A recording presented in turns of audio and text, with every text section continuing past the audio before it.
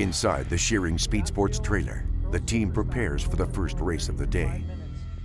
Excellent. We're ready to go rip out there and kick some butts and be the bully on the track. And for veteran rider Robbie Malinowski, a disappointing weekend in Duluth adds extra pressure on him to perform here in Fargo.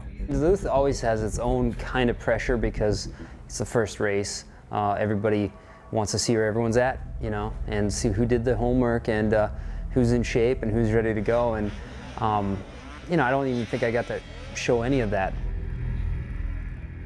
You know, like probably the third or fourth lap, it's like hauling up the hill right by the starting line, and I hit and just got bucked way up. I had some, you know, just some tight back issues, and first race of the year, you're gonna have some stuff like that. You want these, see, lower than that. So like this, do that about 20 or 30 times. They're now able to track around that. Oh, Right away. right away. We had some really good heats, we had some really bad heats, we had some stuff break, we had some, the open final we didn't even make. That's like the last thing we wanted to do, was go in there and not make a final, and we did that. Robbie ran extremely well in one of his heats and then drifted away. I'm sure it was very disheartening for Steve Shearing and the AMSOIL team. They did okay in qualifying. Come to the finals, I didn't see hide nor hair of Andrew Johnson and Robbie Malinowski. They just weren't doing well. Huge pressure, and when you come out and you have two teammates and you have top shelf equipment and neither one does well, that's not good. After Duluth, Malinowski's racing partner Andrew Johnstad was terminated from the team and replaced by 24-year-old racer Willie Elam. You know, it's a dog-eat-dog business that we're in. You know, it's a bad deal with Andrew. As far as my situation goes, yeah, it's an eye-opener. It's a, you know, you can be gone as fast as you're put on the team, and it's a high-profile team we're racing for. We got a lot of pressure mounted on our heads, and a lot of people gunning for us. I feel like I got Duluth and Fargo happening this weekend, and I feel like I should be in the position to go for podiums and go for wins. So, and, you know, some people might think I'm crazy that I say that, and they don't think that I got the speed, but you know, we'll see what happens, and I believe I'm going to prove them wrong. We're looking for some revenge.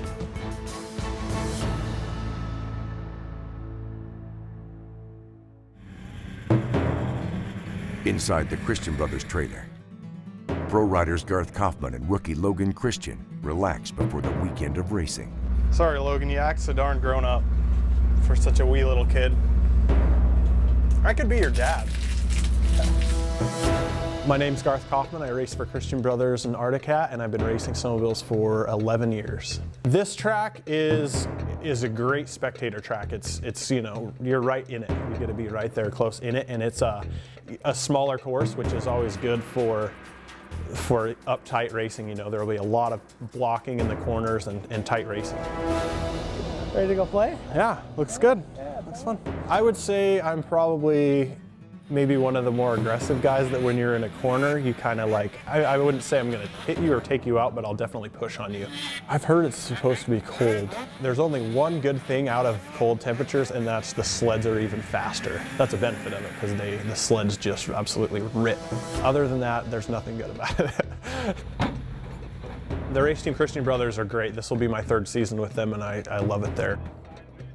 Logan Christian, my teammate who I race with, you know, they do what they can to surround him by some of the best riders in the world to help him be the best rider, because what makes you better than riding with the best guys and training with them every day, you know? Because you were going good through there, but you were doubling where if you went between them, you could almost miss the bumps and just keep your track on the ground and just be on the gas the whole way. He's so much help on the track. Last year, he's always telling me what I do wrong, where you could have gone faster, what this guy was doing, where he was catching you on.